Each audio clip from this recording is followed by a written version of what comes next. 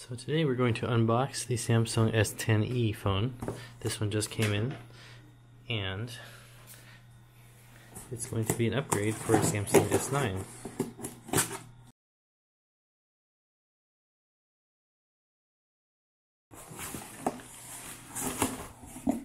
Well, it's using a really large box. Really large box. There it is. Yes. So inside the phone itself, looks like a little bit of hair onto the case or the back. So it comes with a Samsung fast charging adapter, spinning out 5 volts and 9 volts. Comes with a USB-C dongle or a OTA adapter. It comes with a cable, USB-C cable, and it comes with a pair of headphones. Is anything special on these? So it is cloth wire along with some extra earpieces. Now this phone is not eligible for a free earpod, but definitely want to have the smaller form factor. And you have 2 cameras here, LED light. Let's turn it on. Let's compare it also to the S9. Let's get started. Let me help you get set up more easily by guiding you. Let's look at the terms and conditions. Once you read and agree to these, we can really get going. You can restore the settings and contents from your old device. It will not be difficult. Okay, so I will do the wireless. The phone is actually smaller height-wise than the S9 by a couple millimeters. It feels about the same thickness. Actually, it's a little bit thinner. Has the same port locations, although the speaker is more of a grill in the phone. And it has an extra pinhole, which may be the same as that one. Sidewise, it's the same.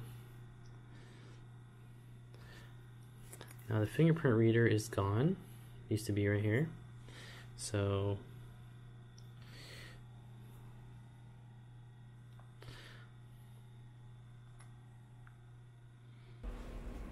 now we can see the phone side by side.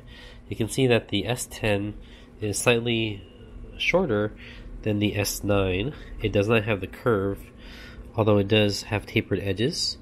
Now you also notice that the S10 is actually thinner. So if you look at the side-by-side comparison, you can see that it's really thin. Now the back of it has the single camera on the S9, and it has a double camera on the S10E. And as you remember, the fingerprint sensor on the S9 is right here, and the S10E is actually on the side right here. So this is great because if the S10 regular has a fingerprint sensor on the screen itself, but if you don't like to if you would like to have a tempered glass case, then there's some issues with it reading it. But the S10E seems to be pretty good at reading fingerprints. I did put my fingerprint in twice, but essentially that's it works. Now let's look at the app speed, and let's look at the camera for both phones. So I'm going to load an app, Try Me at the same time. The DJI Go app is one of the slowest loading apps, so let's see if we can load them together. Oops.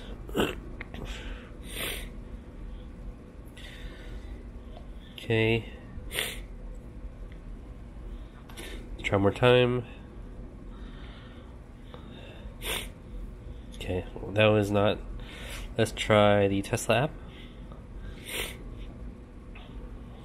About the same. Now let's look at the cameras. So on the S9, the camera is pretty clear. I can push the photo, it takes like a little second delay. Now on the S10, I've actually got two settings here. I've got wide view and I've got regular view. So the nice thing about wide view is that it acts almost like a GoPro. I can even do custom views. So for example, let's say that you can see the wide angle lens effect here. So I'm using my wide angle lens. It's a little bit out of focus, but essentially you can see that GoPro-like effect. Or I can zoom in. I'm not sure if it's actually switching between the different cameras. There's also live focus, which basically has an effect similar to the iPhone, where you can actually focus on a specific area, and then the other areas kind of get blurry. So the S9 does not have that feature. The S9 effect is very straightforward. It looks just like a regular phone as you pan. Now, video recording wise, it's very similar. I think they both do about 4K. So the rear video size, the maximum resolution is 3840 by 2160. This is on the S9, and on the S10 you can actually go up to 60 frames per second, 4K. Let me see. So both of them actually allow 60 frames per second. You can see here that even under 720 HD is here. Now, I don't normally use that setting because it doesn't support video effects, stabilization, etc. So it has built-in stabilizer, but only at the 4K 30 frames per second. Now the front camera size is a little better. So you can see here, the S9 does Quad HD, which is 2560 by 1440, and the S10 actually does 4K in the front. A whole bunch of different camera modes on the S9, on the S10. So you can see the comparison right here. We've got Instagram, food, panorama, pro, live focus, photo, video, super slow, slow motion, hyperlapse, food, wide selfie. So we don't see the wide selfie there. Panorama, pro, live focus, selective focus, photo, video, super slow, slow, hyperlapse, and sports. So the S10 does not have that sport feature or the wide wide selfie. Let's see.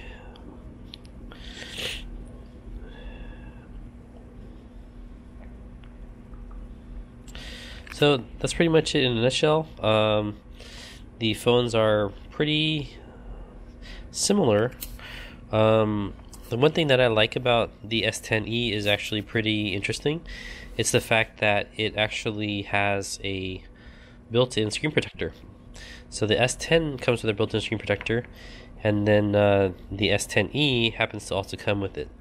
Now it is plastic, not tempered glass, but with the S9, for me to get a comfortable typing keyboard, I actually had to use a non-tempered glass screen protector.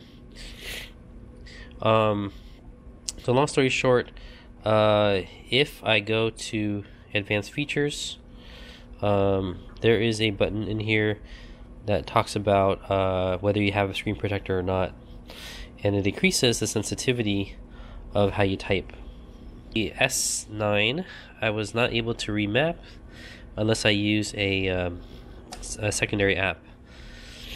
But the Bixby, I actually set it to open up a flashlight app with a double press.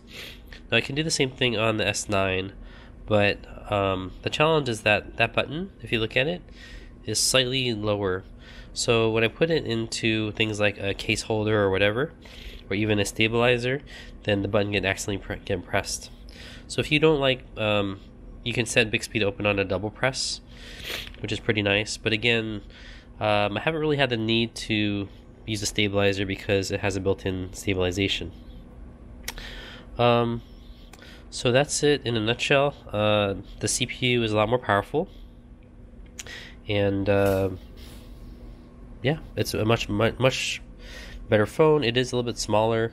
The higher end S10 does have a similar size to the S9, but also it allows you to have additional cameras. But for the price point, I highly recommend the S10E. It's a great phone, great little package here. Double camera system, and of course it's got the micro SD card for additional storage.